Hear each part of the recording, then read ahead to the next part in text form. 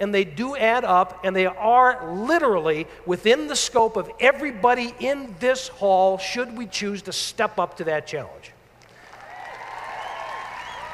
Part strategist, part social commentator, and part leadership coach, Steve Farber is all energy, devoting his professional life to leadership development. Steve is the president of Extreme Leadership Incorporated, an organization devoted to the cultivation and development of extreme leaders in the business community.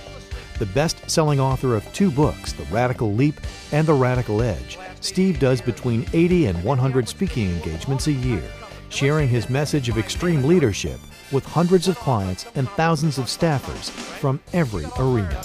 I think we've gotten to the point where we use the word leader or leadership as a label or as a title without giving a lot of thought to what the implications are. And leadership, if you're really doing it and not just using the title, it's about transformation on some level. So leadership is already extreme.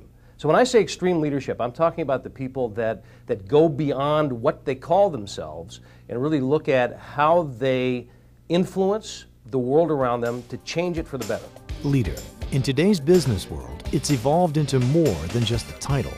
Business leaders are asked to consistently deliver results, no matter what the challenge.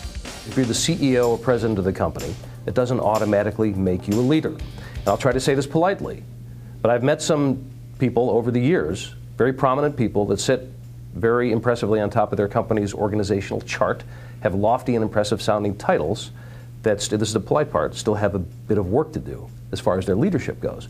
And I've met lots of people that have no positional authority at all. They're on the front line doing work with customers or whatever, and they're great leaders. So what is it? Extreme leadership is the act, the intentional act of changing some piece of the world for the better. And that's an opportunity that's open to anybody, not just CEOs and presidents of companies, but literally any human being that chooses to step up to that challenge. Steve Farber is the president of Extreme Leadership Incorporated, an organization devoted to the cultivation and development of extreme leaders in the business community. The extreme leader is a person who takes what I call the radical leap day in and day out. LEAP is an acronym that stands for love, energy, audacity, and proof. So the extreme leader, with conscious intent, cultivates love, which means he or she brings their heart into their work, creates an environment that people love working in, an environment that customers love doing business with, and is involved in work and causes, so to speak, that they love. Generating energy is our ability to influence the juice, the energy, the enthusiasm, the excitement for what we do in the environment and the people around us. Inspiring audacity is inspiring, breathing life into, getting people to have a bold and blatant disregard for normal constraints in order to change the world for the better, getting others to have it, and of course having it ourselves, and ultimately we have to prove ourselves. We provide proof, and we do that through the consistency between our words and our actions. Extreme leadership is open to all who choose to pursue it, radically improving your organization and your life. I actually consider the Radical Leap and the Radical Edge taken together to be one book. The Radical Edge is not a rehashing of the first book. The Radical Edge is an exploration of the personal element of how to go about changing the world for the better and amplifying personal joy and meaning and fulfillment and making our business as successful as possible all at the same time. The leap is it's kind of the operating system, I guess you could say. It's the roadmap, the agenda, the manifesto for the extreme leader. The Radical Edge is kind of what we do with that in the 3 arenas of work, personal life, and changing the world. I read Steve's book and found it to be one of the more straightforward explanations of complex subject matter, and thought that it would very much speak to the people here at Kineticom who, you know, are not going to be as turned on by management speak or MBA speak, and they're going to be more turned on by the type of writing that Steve does. The feedback that I've gotten from people has been really extraordinary in terms of the impact that these ideas have on their life at work and beyond. Simon Billsbury is the founder and CEO of Kineticom, one of America's fastest-growing privately held companies.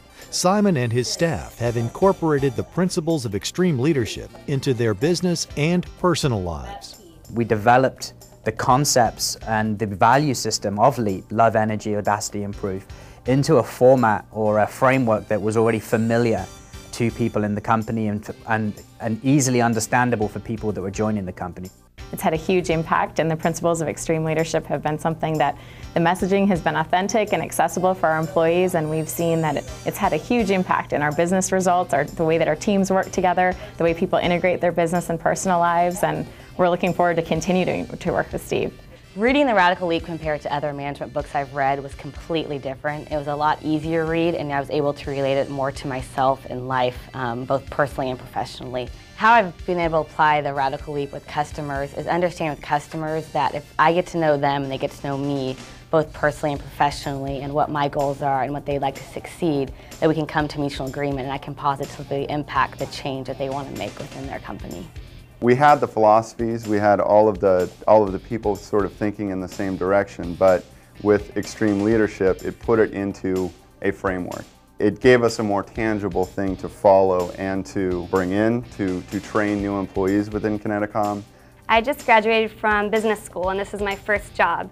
I really didn't know what to expect. I was afraid I was going to get lost in the process, just be another number, another person. But here I could identify with everyone. Everyone shares the same culture, the same principles and values, which has been really helpful.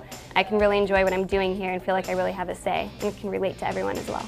When I first came to Kineticom, I knew immediately that there was a difference from any other corporate environment I've been in before. Everybody was genuine, took responsibility for what they were working on or their actions, and really had a strong sense of responsibility. And after reading the LEAP book and seeing kind of those values and what they were laid out, it was obvious that that was where a lot of it stemmed from or how it was played out. My boyfriend is a founder of a new company here in San Diego, and when I got to know all the people that he's working with and got to hear his ideas, and everybody was so excited about it, the first thing I said was, you need to have everybody read LEAP. You need, because you already have that culture, you need to put something behind it.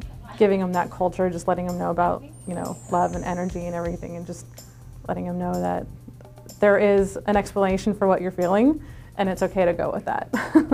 I see us moving in a direction where we'll develop educational programs, online tools to continue to give people the resources and the community to talk to and help one another in putting this stuff into play. We have an opportunity, each and every one of us, to step into the role of the extreme leader in order to change things for the better. And I think it's not just a good idea. I think it's incumbent upon us as human beings to take up that challenge.